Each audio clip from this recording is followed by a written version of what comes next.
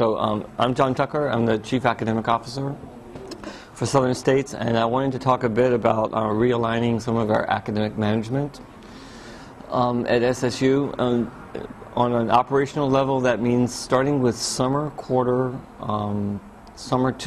quarter 2009, all faculty have now been issued an SSU email address, which is your first initial, last name, at ssu.us.org, and we have just finished appointing all of those emails that would come into that address to the email account of your choice. We are going to issue a new email policy for SSU faculty and staff that is consistent with other higher education institutions. And that is, we're asked that you check your email every business day and that you reply with at least an acknowledgement of receipt within 24 to 48 hours. In particular for students, we would like to think of email as our main mode of communication. We do promise that we will minimize the number of emails we send to all faculty. We want you to know that when you get one from us, it's really significant and timely and important, and it's not spam.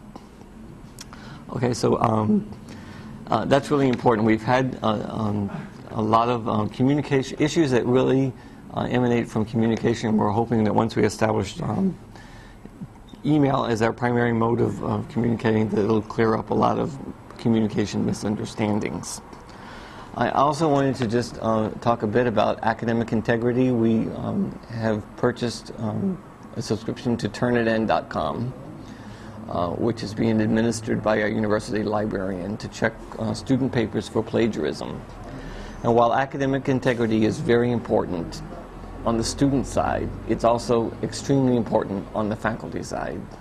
We need to make certain that all faculty are covering all topics listed on the syllabus, that you really get through all the topics, that there's a midterm and a final, and that the grades that you give hopefully really do fall along a bell curve, and that students are being appropriately challenged, and that there's some real learning taking place in the classroom.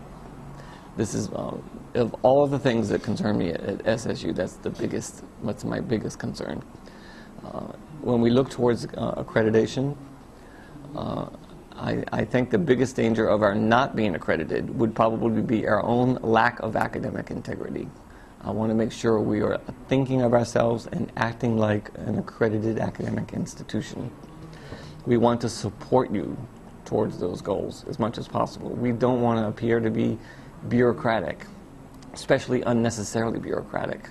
But we do want to fall within accreditation guidelines, and we want to act like and be like and actually be an accredited American university.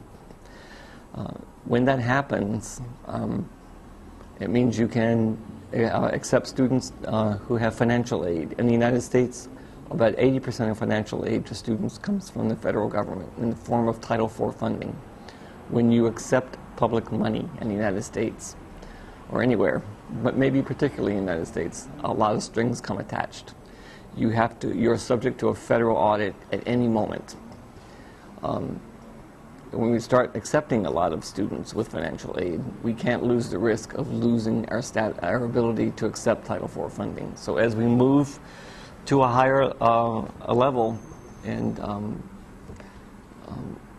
the bar gets raised, I apologize if we appear to become increasingly bureaucratic. What we're really trying to do is to raise our standards and fall within accreditation guidelines. Thanks.